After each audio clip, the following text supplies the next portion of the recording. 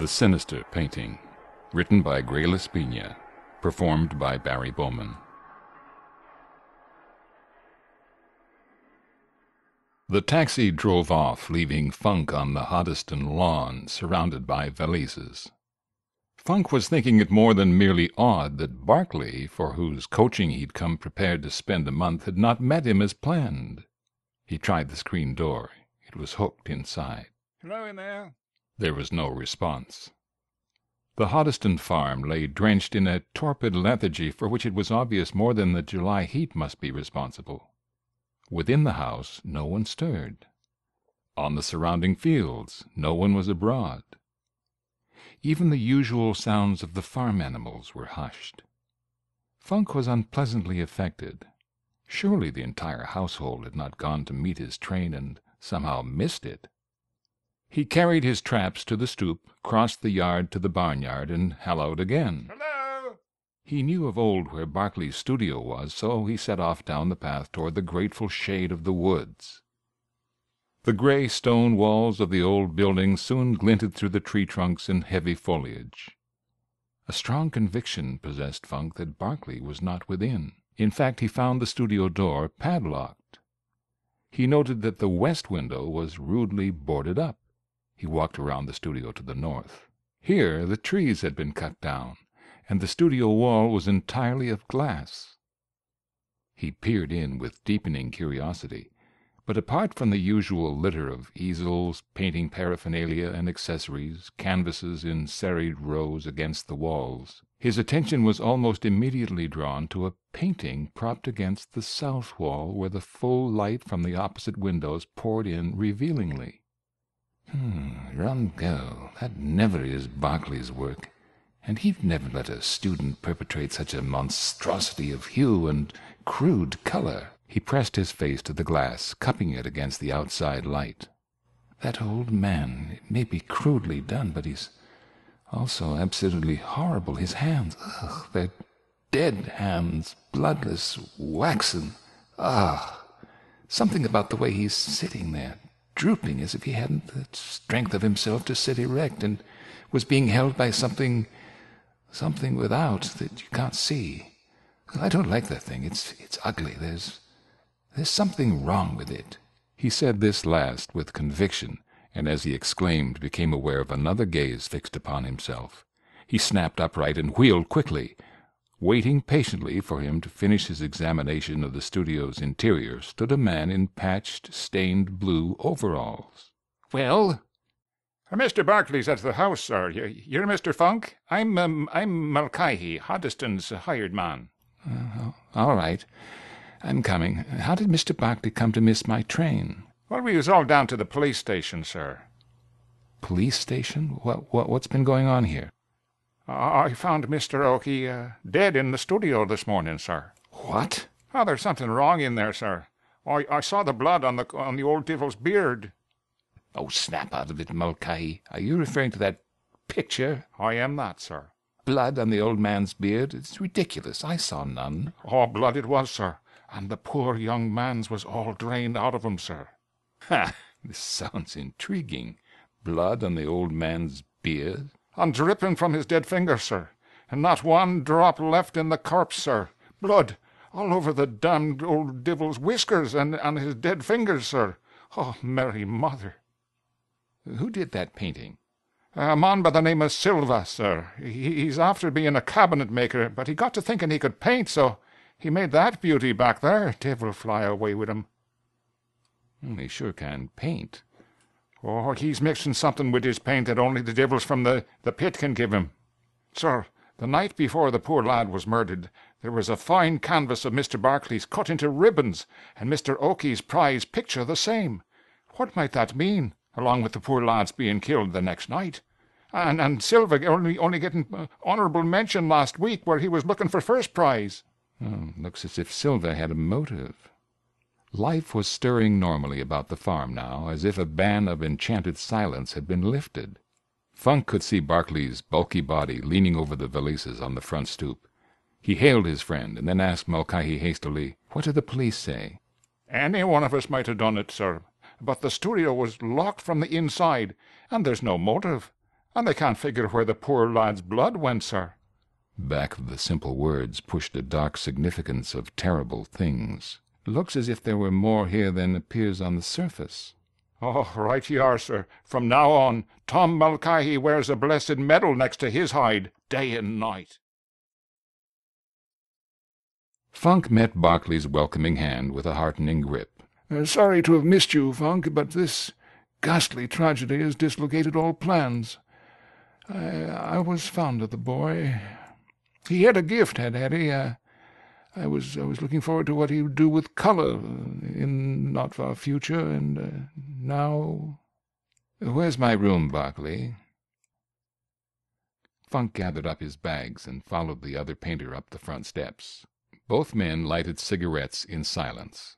Barclay stared abstractedly from the window, while Funk unpacked rapidly, puffing clouds of smoke about himself as he tossed shirts, underwear, ties into the open bureau drawers. "I want to know how Silva's paintings got into your studio." "So you're taking that attitude?" "Well, anybody but a crass, materialistic jackass would." "Yeah, I didn't know you went in for that sort of thing. Well, I've no time for anything but painting. Just making a living takes most of my time these days, Funk."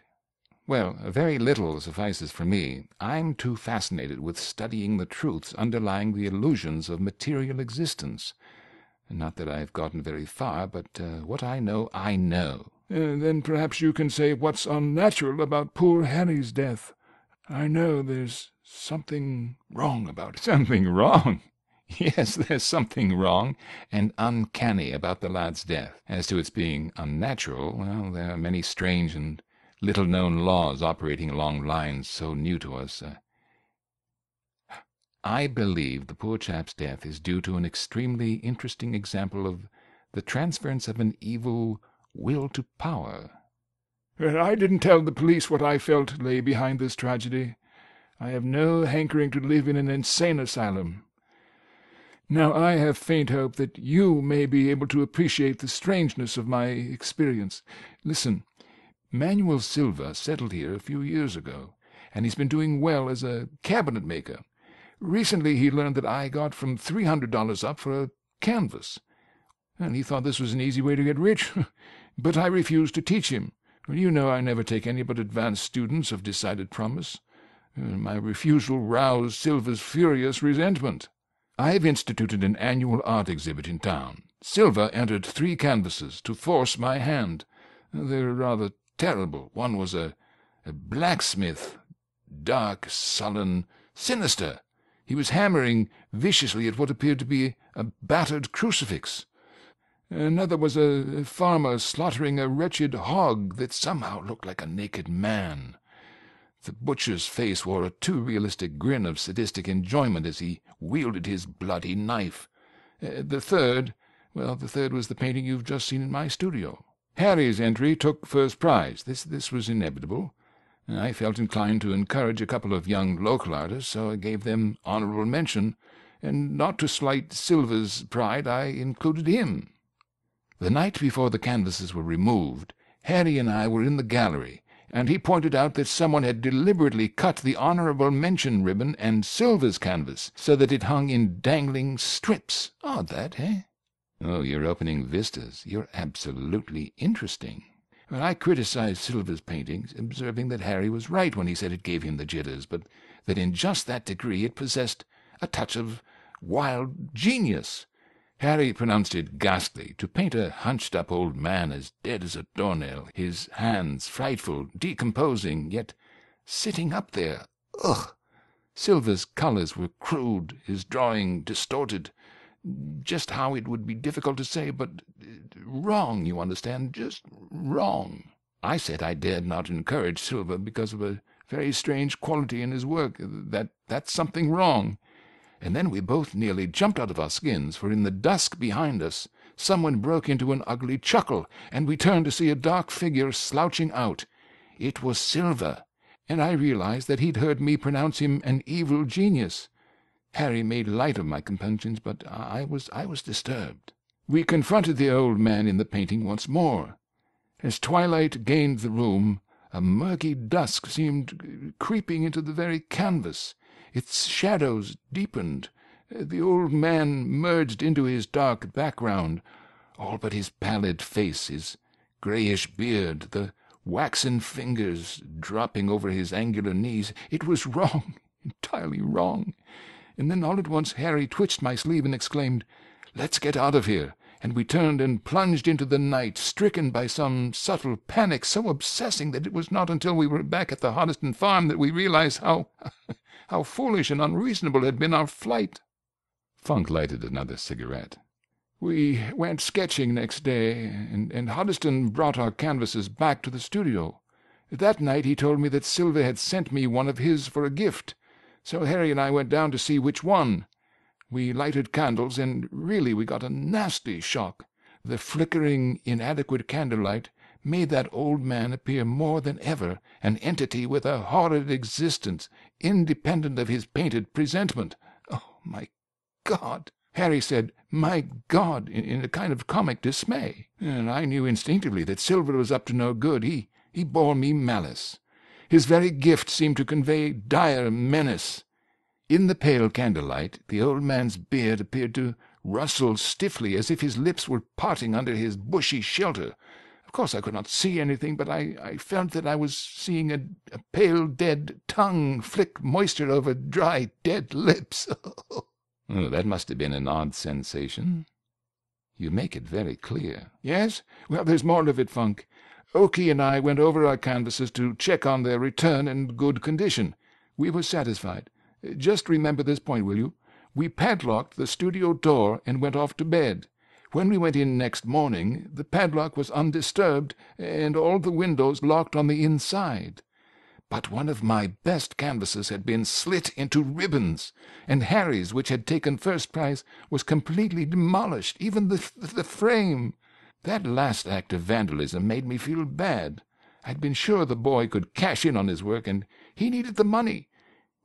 He took it like a Spartan, but he told me he was going to sleep in the studio that night, for he felt sure that Silva had done the damage. And I agreed, although I couldn't figure out how Silva could have gotten inside. So last night I left the boy there. He said he was going to hang something over the old man's gosh-awful face. I offered to stay with him, but he wouldn't have it. This morning, Mulcahy told me. It was ghastly, Funk. Mulcahy was howling blood at every jump he took. Blood, he yelled, on the old man's beard. How about the coroner? Harry had been dead for hours, finger marks on his throat, every drop of blood drained from his body. Mulcahy had seen him through the north windows. I had to break the west window to get in. The coroner said at first he'd had a fit, but finally decided he'd been killed by a person unknown. About the blood? Mulcahy was right about it, Funk. I saw it, too. It's not there now. That's another strange thing. When I rushed over, I found poor Harry sprawling on the floor, his body all twisted in a grotesque, gruesome position, and so terribly white. As I threw myself on the floor beside him, something struck upon my inner ear. It was a sound, but such a sound. Even as I heard it, I knew I was hearing what could not be apprehended physically. I sprang to my feet and confronted Silva's hideous canvas. God, it was horrible! Oh, the painted old man sat there motionless, but it was a sinister restraint, Funk. I stared, stricken by a horror that affected me with nausea, for I saw then that someone had smeared that ancient's deadly pallor with crimson that crawled down the painted grey beard. The dead hands that hung over the angular knees were dripping, every pallid fingertip, with blood. Blood, Funk. How do you know it was blood? I touched it. And then? A ghastly thing came to pass. I did not see it. I felt rather than saw. I became aware with that inner sense of the movement of one of the old man's painted arms. It lifted with the jerking unevenness of an automaton, and passed across the stained grey beard. I say it moved. I felt it move.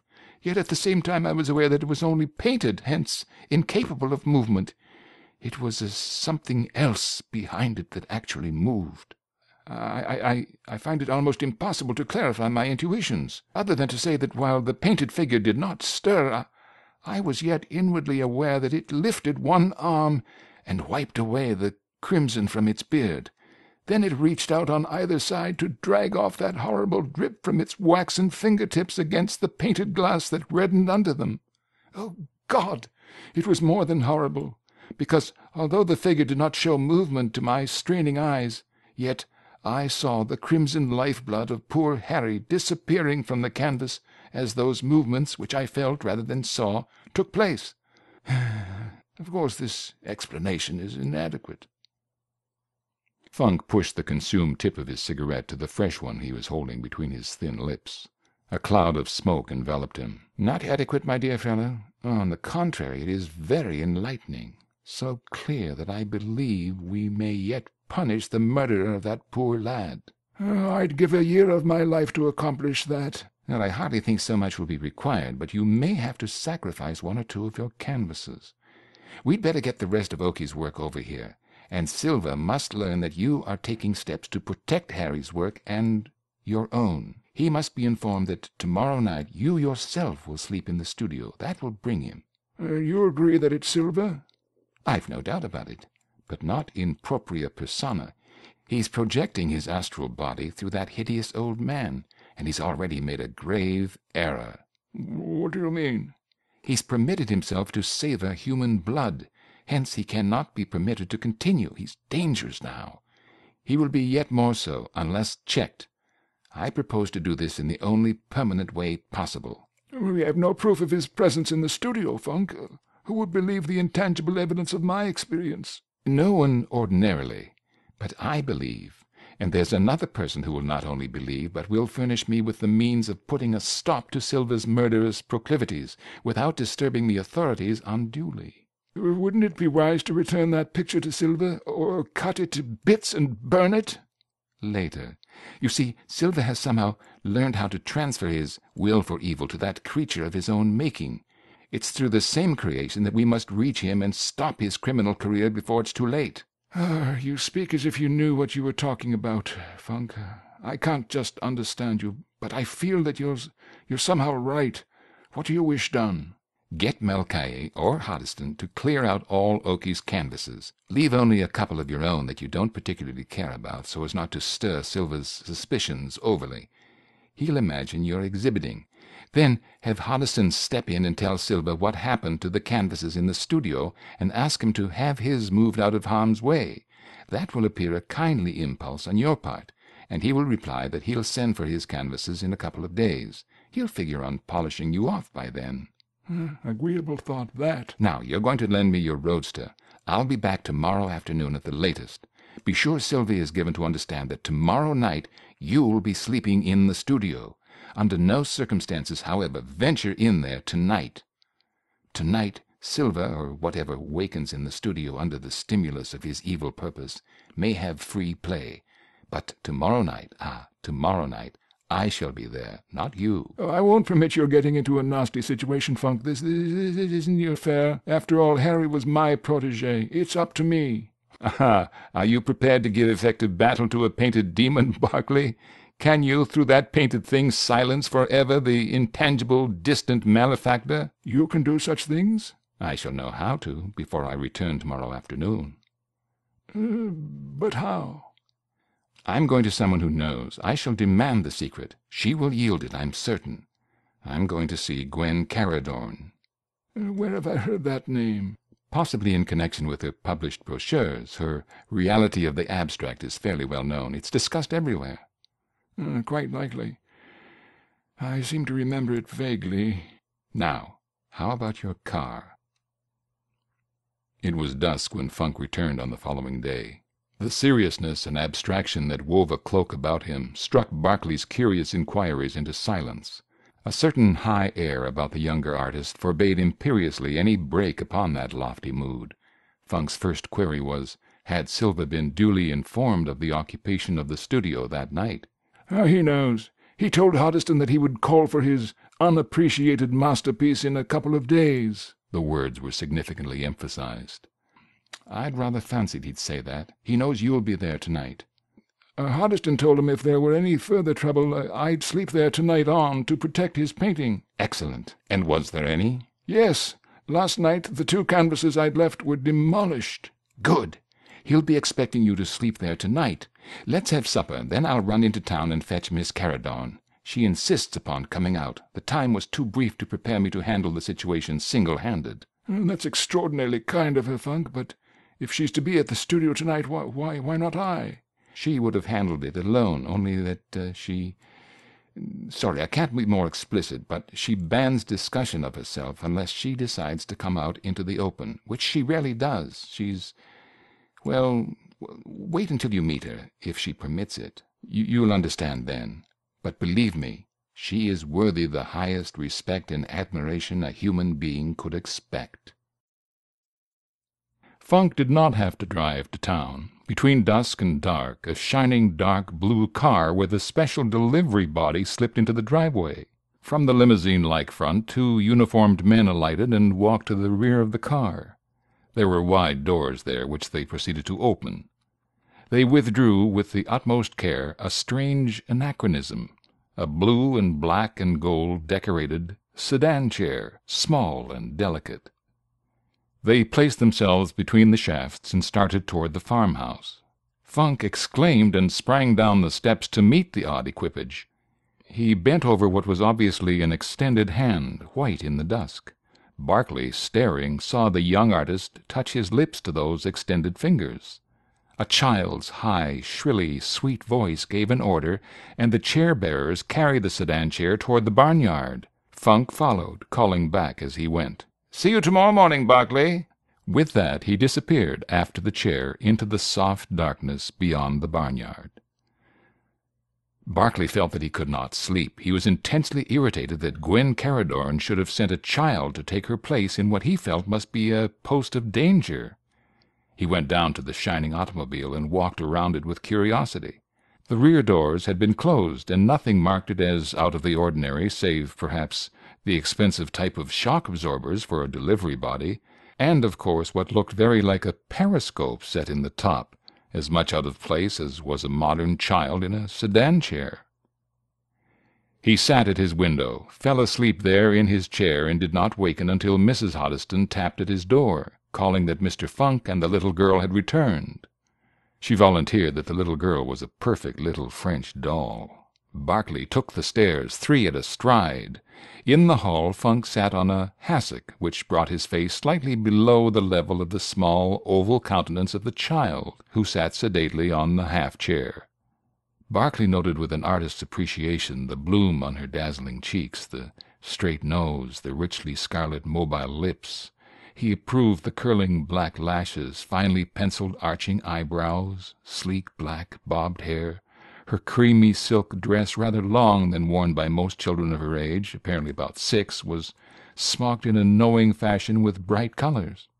Her feet were inappropriately encased in high-heeled French slippers. All this the artist in Barclay captured at a glance, just as he took in the beauty of the slender, tiny hands, of the taper fingers, and the eloquence of every gesture. A strange and unusual child, this. His leaping footsteps brought upon him a lifting of fringed eyelids, and what he felt shrinkingly was a glance of indifference. He stopped short at the foot of the staircase, abashed at this disdainful glance. He knew all at once why this child's frock was longer than customary, why her tiny feet wore adult-style footgear, why sophistication animated those taper fingers. The cobalt-blue eyes that regarded him from the child's elfin face were the eyes of a grown woman. They were the informed eyes of one who had passed through the fires of varied experiences, the eyes of one who had gazed unafraid upon unveiled mysteries. The child was not a child, but was an exquisite midget, a creature set apart from the entire world by her miniature proportions. Funk sprang up, caught the other man's hand, and drew him down to the hassock, himself sinking upon the floor so that both men's faces were below the level of the midget's. "Barclay, Miss Caradon permits me to present you." Honored, Miss Caradon." Barclay sat, still confused, under the keen gaze of those faintly derisive blue eyes. He understood it after a minute. She was touched with amusement at his discomfiture. An elfish smile twitched at one corner of her scarlet lips, and she actually turned away those 2 shrewd eyes as if to spare Barclay's feelings. a kindly gesture which did not serve to tranquilize him, for there was just a touch of condescension in her half-smile. "Mr. Funk has been showing me these canvases from your studio. I would very much like that snow scene. It is charming. If you will tell me the price." I would feel honored if you would accept it as a proof of my gratitude for your having come here. "You're anxious to learn the outcome of last night's plans?" Suspended in the bosom of her frock by a slender platinum chain was a platinum whistle which she put to her lips and sounded. At once the bearers of the sedan chair came up the steps and into the hall, holding the chair close to their mistress. Like some bright bird, so airy and graceful was her lithe movement, she seemed to fly from her chair into the sedan's shelter. She waved one tiny hand. The bearers took their light burden outside, slid it into place in the rear of the waiting automobile. They mounted into the front, and the car slipped noiselessly away down the road, bespeaking the many-cylindered motor by its very silence and power. "So that strange little thing is your wonderful Gwen Caradorn? Why didn't you warn me?" Funk lighted a cigarette hastily and began surrounding himself with smoke. "Why didn't I? Because she won't be talked about. She's proud and sensitive. She considers her miniature body the ultimate of human perfection, and won't permit its comparison with what she considers our gross bodies. And she's abnormally proud of her brain. She has reason to be. I think it's the most highly developed I've ever known. As an oculist, she's the seventh daughter of a seventh daughter. You're anxious to know about last night. She's forbidden me to divulge details, but I may tell you briefly that Silva will never again repeat his evil act." "He was there, then, last night?" "Not in propria persona, but his familiar was already locked in with us when I bolted the door behind Gwen and myself." What do you mean?" "Let's go down to the studio. It's easier to understand when you've seen things with your own eyes." The telephone rang. Mrs. Huddleston ran out of the kitchen and answered it. An expression of horror settled on her placid face. "Manuel Silva's been found dead with a knife wound in his throat." Funk beckoned Barclay silently, and the two hurried across the barnyard and into the woods. With the key Barclay had loaned him, Funk unlocked the padlock. He pushed the studio door open. Words seemed superfluous. Spread on the floor lay a painted canvas figure, pinned down by a knife through its throat. The edges of the canvas were sharply defined, as if just cut out of the painting, leaning against the south wall, with a neatly trimmed vacancy in its center. Barclay stared, closed his eyes convulsively, and then stared again. "I couldn't have done it alone. She furnished the power. She'd have done it herself, but she's too... he was too tall." Barclay stared motionless. He was absorbing the details of a bizarre thing which confirmed him in his hasty resolution to burn Silva's painting without delay. The empty space in the painting distinctly outlined a drooping, seated figure. The painted canvas shape lying on the floor, pinned down by the knife through its pallid painted throat, could have filled that vacancy twice over. It was a full-length, standing figure. Thanks for listening. The story you've just heard in this channel are fan-funded. Visit chillingtalesfordarknights.com today to become a patron and help us bring radio theater back from the dead. Just click Support Us, choose an amount you're comfortable with, and become a part of our family today. Just $2 per month gets you immediate access to our patrons area. There, you'll find advanced new releases, our incredible archive of over 300 hours of productions, plus never-before-heard bonus material. Best of all, it's totally ad-free and in HD MP3 format. You get insider updates from our production team, the secret stash of streaming downloadable HD indie films, and you get to experience our patrons-only one-on-one live events, putting you up close and personal with your favorite performers, unscripted and unrehearsed. All of this and more is yours today, and all you have to do is choose your level of support. Go to chillingtalesfordarknights.com now and join us as we turn off the lights and turn on the dark.